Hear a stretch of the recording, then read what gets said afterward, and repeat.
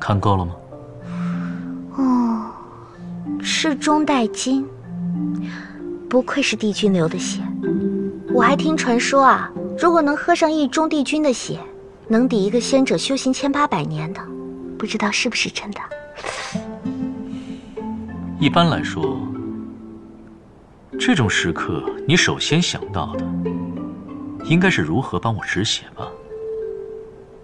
你骗我也不是1次2次了，谁知道你用的是不是障眼法？我又不是傻的。你最近的确较从前聪明了许多，但是教你仙术道术的师傅在幼学启蒙时没有告诉过你，见血的障眼法只能障凡人的眼，却障不了神仙的眼吗？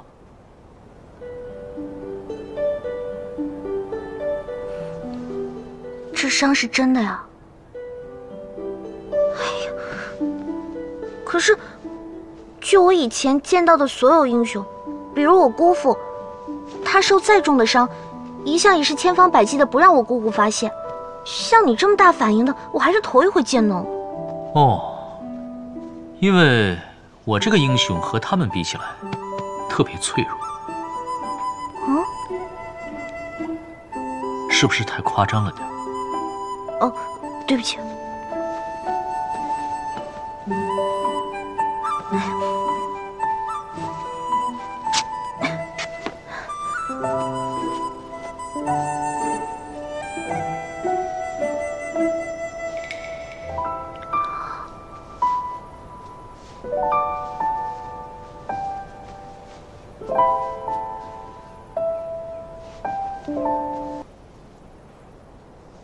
你看什么？我在想。想什么？想你。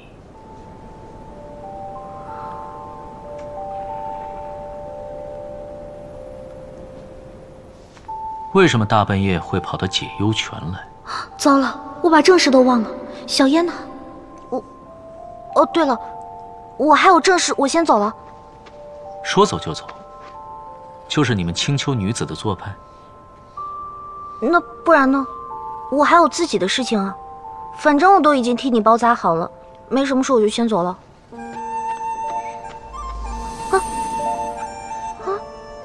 方才忘了同你说，淼洛闯入会引发禁闭，将他困在此处。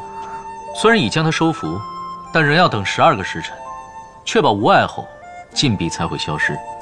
恐怕你暂时出不去。12个时辰？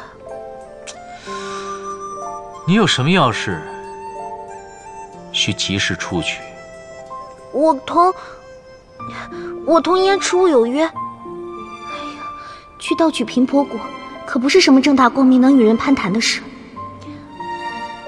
我同小燕她有个约会。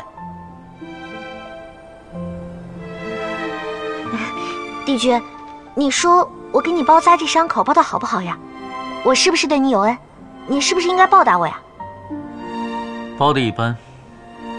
你要我报答你什么？好说，像这种地方呀，只能困住我这种修为比较浅薄一点的神仙。像你这样的仙法非常卓然的神仙，那定然是困不住的呀。若帝君能助我及时脱离困境，那帝君将我扔在梵音谷大半年都不来营救之事，和明知故犯变成丝帕来诓我谅解之事，一概一笔勾销了。你看如何？我觉得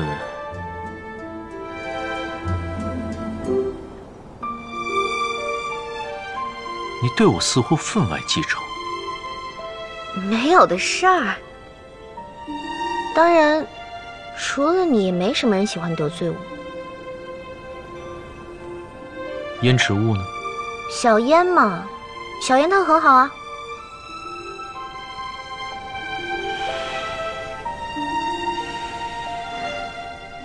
所以帝君，你现在这个姿态是要帮我呢，还是不帮我呀？我为什么要帮你出去？我帮了你啊！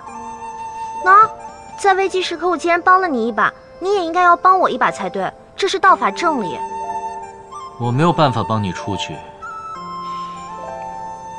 纵使你有什么要紧之约，也只能等到12个时辰以后。小九，小九，人呢？哎，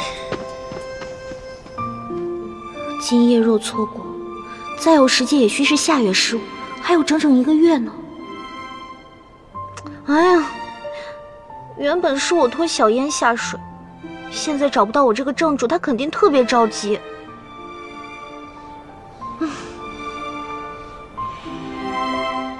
看不出来，你还挺担心燕池雾的。我也是怕下月15再去到平坡谷，他不愿意给我当帮手了，不是？嗯？啊？不是，没有。哦，原来你约燕池雾是要一同去到平坡谷。没有。哦，我身为青丘帝姬，怎么会做此种偷盗之事？没有，你听错了。或许我真的听错了。哎呀，此时我有些头晕，你过来，借我靠靠。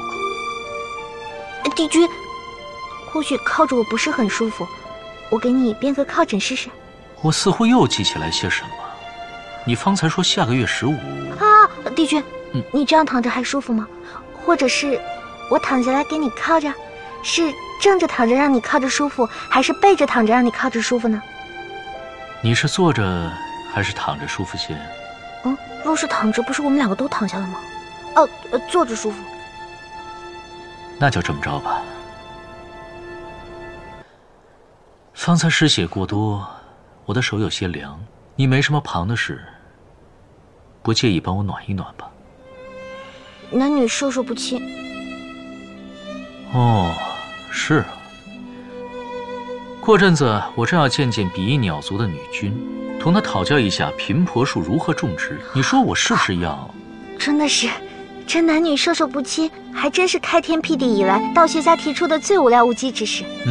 不知我这手温，帝君觉得还合适吗？孺子可教，有些累了，我先睡一会儿，你自便。方才从头到尾你不过就看了个热闹，居然还有脸说累。我刚打了一场硬仗，还得来服侍你，可比你累多了。你方才是在腹诽我，只在旁看热闹。我明明很认真的在帮你鼓劲儿。